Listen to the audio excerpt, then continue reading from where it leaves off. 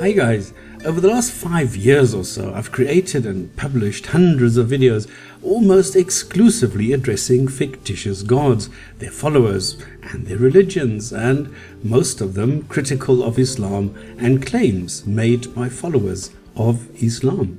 I've published many of these criticisms in my blog and contribute my opinion on a multitude of platforms, forums and public comment sections.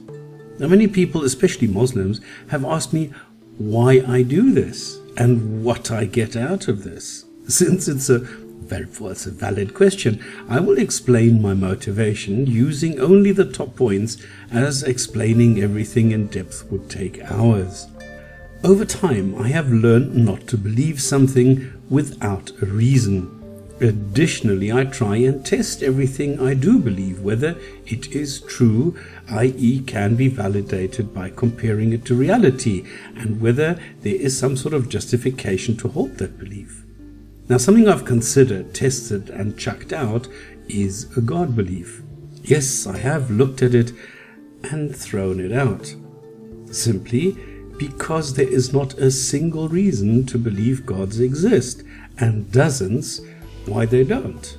Well, see my why I don't believe video for this. Now, this foundation enables me to place Islam under a spotlight and a microscope and examine it objectively as an outsider, as good as this is possible. And yes, I admit I have a bias towards truth and naturalism, so the entire God claim in Islam is immediately taken out of the equation. And what is left is unfortunately, it's a pernicious, misogynistic, primitive, brutal, and pretty dark text, filled with ancient superstitions, but occasionally with sentences which are useful even today. And this text is called the Quran.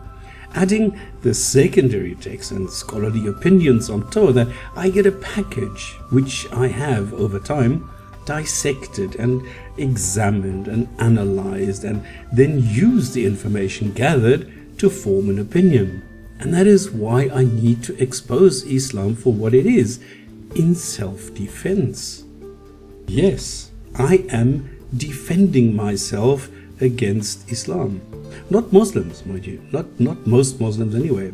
And okay, so how is this a valid claim, and what makes my claim a valid claim? Islam, from the historical beginnings until today, has always been and still is a political and social system, a political ideology, just like socialism, liberalism, or communism for that matter. And Islam is based on the Quran, the primary text. And a third of this text is made up of ideas describing goals and methods for the organization of society, i.e. politics. The Quran describes ideas which are normally found in economy, finance, defense, justice, foreign affairs, and interior ministries, like how to treat prisoners of war and slaves, and who is punished for what and in what way, who can marry whom and who inherits what, etc., etc., etc. And only a small portion of the text is actually focused on the godly benefits and the spiritual side of Islam. Now, here in this world, followers need to struggle and fight for their God even if they don't like it, and everything else happens later, much later, when they're dead. Islam's goal here in the real world is to implement a package of rules, an entire framework which regulates every aspect of life as a Muslim, known as Sharia. Just as I don't agree with the goals of Marxism or nationalism, I don't like Sharia, because I think human rights are important, equal rights are important. I think human freedom is important. Islam does not. Islam demands obedience, or else. Islam declares itself superior in every aspect, and it is not. And that is what I demonstrate in my videos and in everything I contribute on this topic. Where I am emotional in interpersonal relationships, I'm rational and exclusively use reason in business and politics. I'm brutally honest and limit white lies to the minimum. And that is my foundation. That is how I examine Islam. And what I find is not pretty. There are a few beneficial, benign, useful aspects in the Quran and the Sunnah, but the vast majority consist of threats against non-Muslims. At the same time, Islam tells followers they are better humans and that they will dominate thanks to their God. And that's why I defend myself against this claim of dominance and its consequence, oppression. I defend human rights and free expression where Islam is already restricting both. And I freely acknowledge that most Muslims are better than their God, but some are not. Some are fundamentalists or extremists, or, well, both can be militant at that. And that's why I defend myself against this violence. I was at the wrong end of an AK-47 once in Kabul, so don't tell me that all Muslims are peaceful. And don't try and tell me that as soon as that they are not, they are no longer Muslims.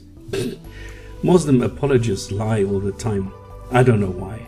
But that's why I defend myself against the lies and the deceptive propaganda by some Muslims.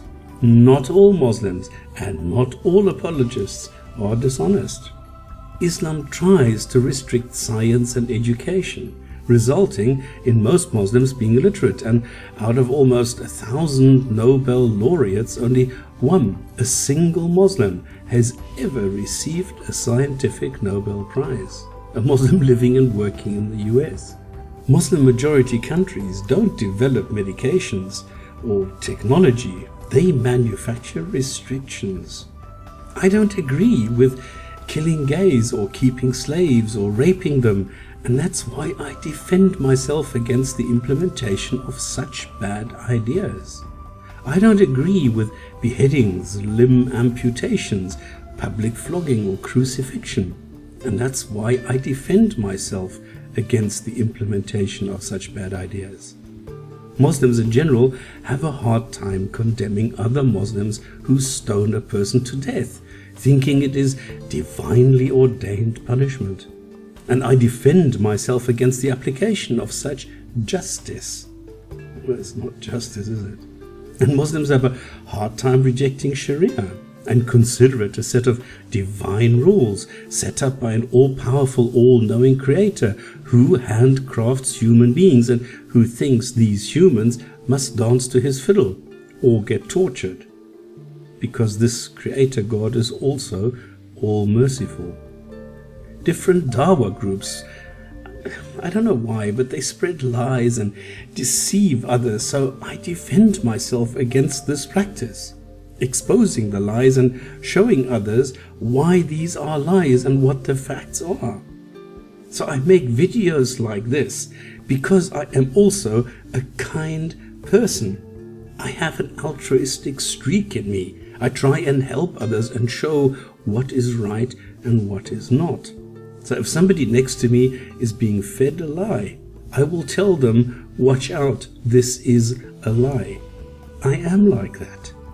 So, in short, I take claims made by the Quran or by people and compare them with reality. That is how I defend myself, comparing claims to reality and then judging for myself whether they are true or not. I try and show that and how the claims made in the Quran and of the Quran are unrealistic, faulty, flawed, mistaken, unwarranted, or even all of the above.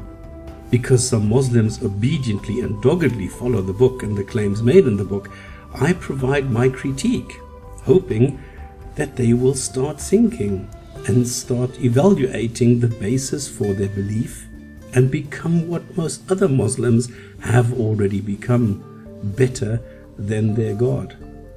Thanks for your time.